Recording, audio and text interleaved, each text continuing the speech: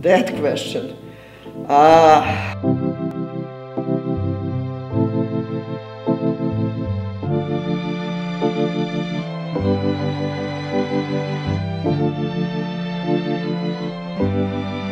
One thing it could look like is sort of modularizing education in a way that we don't necessarily just focus everything around the 3 credit or the 6 credit course or the 5 credit course or what have you.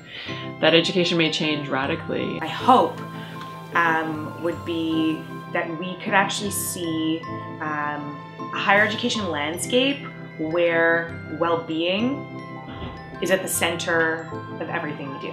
I hope it looks like professors working together to write textbooks that meet their individual teaching styles, that meet the learner's individual demands, and that are free.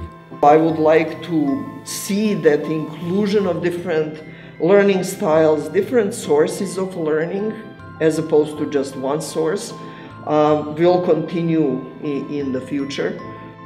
When students come to places like UBC, there will be a recognition that learning outside of the classroom can be just as valuable as the learning that goes on inside the classroom. So students will be encouraged to take more control over what their university experiences are going to look like. So I think universities will still award credentials like degrees, but what I do think we'll see is a much broader range of ways that students can demonstrate competency in a subject to actually earn those credits. I think the word flexible really encompasses like what I would imagine education or hope education looks like in 2050, just because it can mean so many different things and like accommodate so many different learning styles. Can we scale up from the apprentice model where you work with someone, an expert, very closely and you become an expert by doing the things that experts do? Can we kind of try to scale that up in some way so that we can reach the hundreds of students in some of our large classes? I think that's the big challenge. Virtual reality within a heart, rather than imagining what a heart does and what it looks like. You know, virtual reality of being able to experience how a drug is metabolized in the first person rather than imagining or thinking about what it looks like from a place where you can't see it.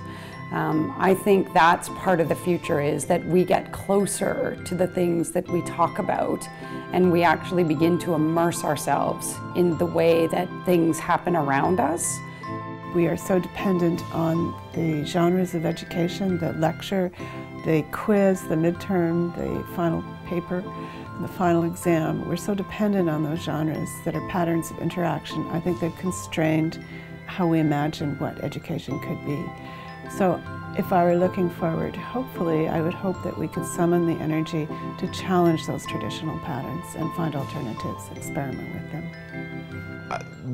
The thing I see us moving towards is research-based teaching, that we will actually look at what it is that helps people learn and the methods and activities that people learn best with, and we'll use that to inform our teaching as we go forward. I hope that there'll be a lot more teamwork and communication amongst students and teachers, because I find that the best way that I've ever learned when it comes to the educational system has been working with others and learning from one another. Because of our advancement in the understanding of learning and teaching, I think we will have to do a tremendous amount of relearning for ourselves how we do assessment. So I think we will have all kinds of advances in what I might call the pedagogy in assessment and how we assess learners differently. I think the neurology, the technology, and the assessment are 3 main areas in which we'll need to give a lot of attention. I think and I hope that education in 2050 will be more of a co-production of knowledge, where it won't be the instructors necessarily teaching all the material to the students, but it's more of the professors will be facilitating a session where people will be able to share knowledge.